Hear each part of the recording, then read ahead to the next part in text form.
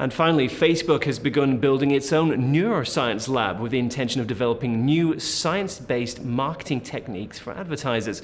Named the Center for Marketing Science Innovation, its main building is currently under construction in New York. Facebook's Director of Advertising Research says that the project is designed to work out how users behave whilst on Facebook. He added that what we don't understand is where people's eyes are going when they're on the platform. So it's really about how that time is spent and what features on the product they're looking at. And that's all from me today. Thank you for joining us, and be sure to check out our Catch-Up TV service to access our full database of in-depth interviews with global digital marketing professionals, news, how-to videos, and more. See you next time.